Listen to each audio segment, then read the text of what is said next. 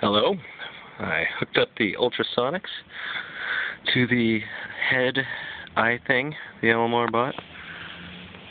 Finally got it working after a lot of coding and soldering mishaps and pin assignment mishaps. You understand, yes?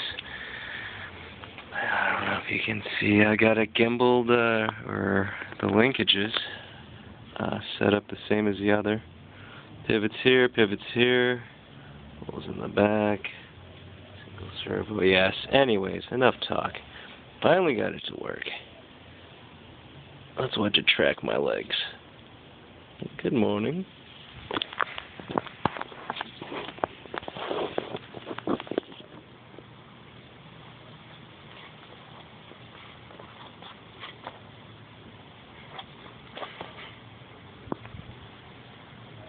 Those plants over there seem to reflect pretty well, better than my clothed hands.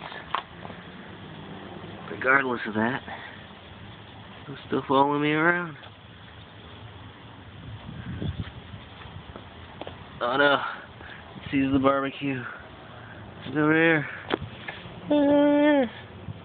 Oh. Sees my bike and barbecue, it's all over. It locks on. There we go. Come to daddy.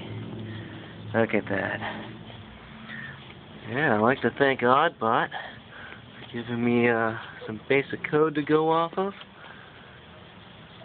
I'm using his essentially the same algorithm he used with these sharp infrared distance sensors. Slightly different to read pulse width reading off the LMRbot Easy Force. But yeah, it's brilliant. Wow. Smooth object tracking, but not fast object tracking.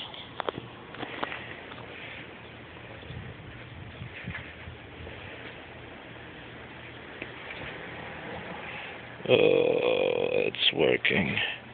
It's working. Also, if it sees that planner, it'll lock onto that too. Despite the Easy 4 ultrasonic sensors being the narrowest beam is still considerable. Maybe 15 degrees off center either way. And as you can see, the spread is pretty good to keep me centered. Have each one find its edge. So, a lot of side noise can be picked up, but all the same, works pretty good.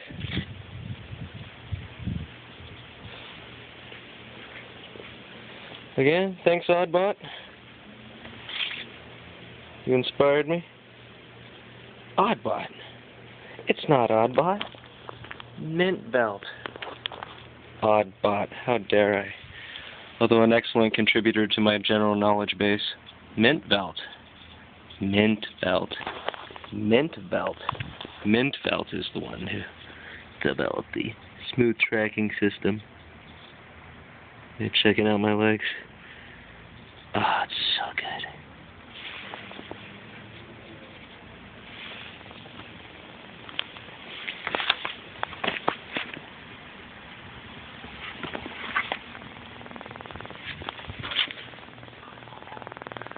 .45 degrees.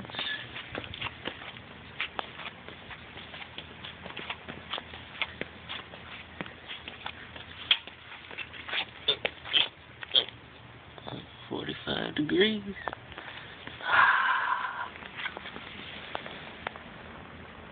Oh, I see the barbecue too. I think it's time to eat. Time to eat? Yes.